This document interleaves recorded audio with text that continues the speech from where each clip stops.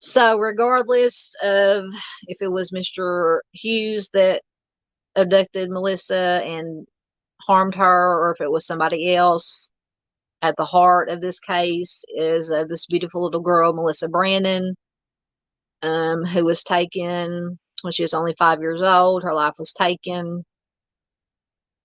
This is always the heart of the case. The victim's family, obviously her mother and any other her grandparents. On her mother's side, her father, any other relatives she had. Melissa deserves justice. Her parents deserve justice, or at the very least to be able to find her and to bring her home and give her a proper burial.